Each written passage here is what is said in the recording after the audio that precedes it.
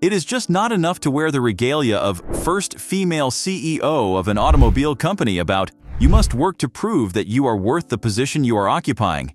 The sheer opposite has been the case of General Motors CEO Mary Barra, who has only prided herself in the euphoria of being a first female CEO of a major automobile company without living up to the expected standards of the occupant of such office, and this has wreaked a huge havoc to GM's success in the automobile market. Well, join us in this video as we explore why Mary Barra has not been a good CEO option for GM. General Motors, GM, has a rich history in the automotive industry, known for producing iconic vehicles that have captured the hearts of millions worldwide. When it comes to selecting a CEO to lead such a prestigious company, the decision is critical. In recent years, Mary Barra has held the position of CEO at GM. However, there are compelling reasons to believe that she may not be the best choice for the company's top leadership role. One significant concern is Mary Barra's lack of experience in the automotive industry. Prior to becoming CEO of GM, she did not have a background in car manufacturing or engineering. This lack of industry-specific knowledge can be detrimental when making crucial decisions that impact the company's product development and quality control. Leading an automotive giant like GM requires a deep understanding of the complexities of the business, and Barra's limited experience in this area is a clear disadvantage. Furthermore, Mary Barra's tenure as CEO has been marred by several quality and safety issues. During her leadership, GM faced a major scandal related to faulty ignition switches that resulted in numerous accidents and deaths. This crisis exposed a significant lapse in the company's commitment to safety and quality, and it raised questions about Barra's ability to effectively manage such critical issues. A CEO should be adept at identifying and addressing problems promptly, and Barra's track record in this regard is questionable at best. Another reason to doubt Barra's suitability as GM's CEO is her handling of the company's global operations.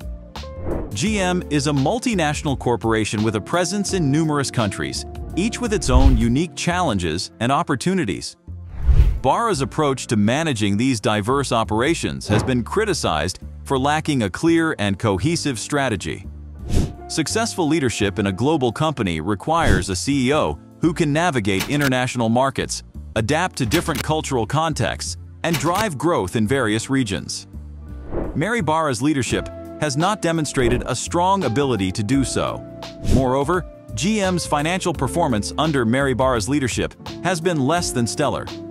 While she has presided over periods of profitability, the company's stock performance has not been impressive, and its market share has faced challenges from competitors.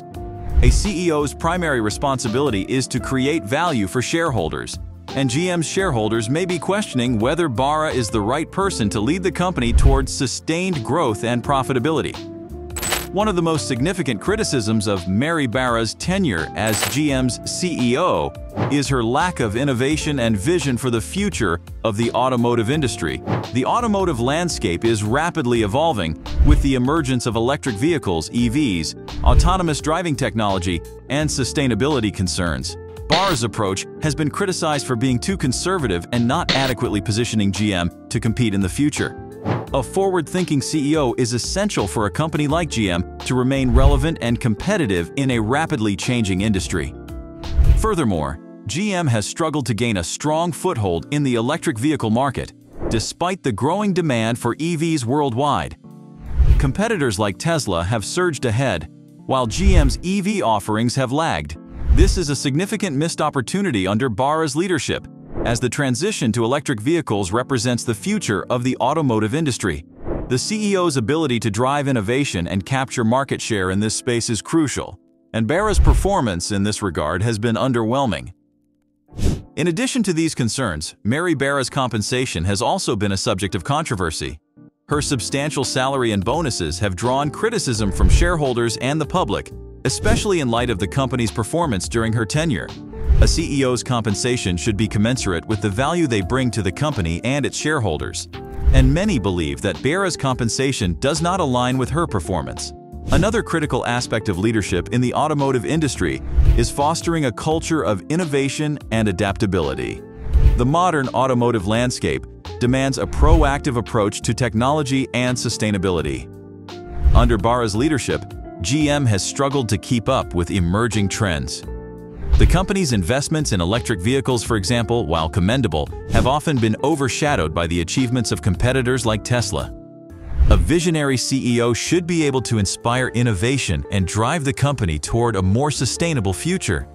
Barra's leadership style has not demonstrated a strong capability to lead GM in this direction effectively. Moreover, a CEO should be a unifying force within a company, rallying employees around a shared vision. Unfortunately, during Mary Barra's tenure, there have been disputes and conflicts with the United Auto Workers (UAW) union. Labor disputes can be disruptive to operations and harm employee morale. A CEO must be skilled in labor relations and be able to foster a harmonious working environment. Barra's leadership has been marked by tension with the union, suggesting a failure to effectively manage these crucial relationships. Another concern is the perception of GM's corporate culture under Barra's leadership. The company's culture plays a vital role in shaping its reputation, attracting talent, and retaining employees. Some critics argue that GM's corporate culture has been slow to adapt to change, resulting in a lack of agility and a resistance to innovation. A CEO should be at the forefront of efforts to reshape the company culture and instill a sense of purpose and direction. Barra's approach to transforming GM's culture has not been as visible or impactful as it should be. Furthermore, the role of diversity and inclusion within a company cannot be understated in today's business landscape. While Mary Barra has been praised for being the first female CEO of a major automaker, there is more to diversity and inclusion than a CEO's gender. The broader workforce's diversity and the promotion of inclusive practices are vital for driving innovation and representing the diverse customer base of an international company like GM. Critics argue that GM's progress in this area has been slow, and the CEO should play a more proactive role in promoting diversity and inclusion throughout the organization. It's also worth noting that the automotive industry is undergoing a profound transformation with the advent of autonomous vehicles. Self-driving technology presents both opportunities and challenges, and a forward-thinking CEO should be actively shaping the company's strategy in this area. GM has made some investments in autonomous driving, but its progress lags behind leaders in this field. A CEO should be a driving force behind developing a clear vision and strategy for autonomous vehicles, which Barra's leadership has not effectively delivered. Lastly, a CEO's ability to effectively communicate with stakeholders, including investors, employees, and the public, is paramount. Mary Barra has been criticized for her communication style during critical moments, such as the ignition switch crisis. Transparent and effective communication is essential for maintaining trust and credibility during challenging times. Barra's perceived shortcomings in this regard have raised concerns about her ability to lead during times of crisis and uncertainty. So, Mary Barra's leadership as CEO of General Motors has raised several red flags that make her a questionable choice for the top position at the company.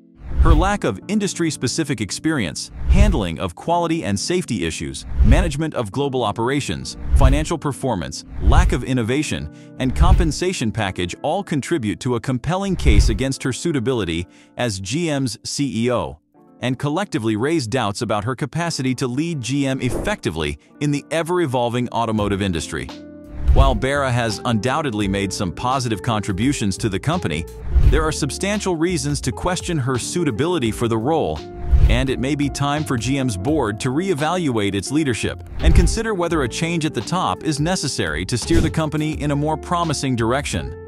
As GM navigates the challenges and opportunities of the future, it may be in the company's best interest to explore alternative leadership options to ensure its continued success and relevance in the global automotive market.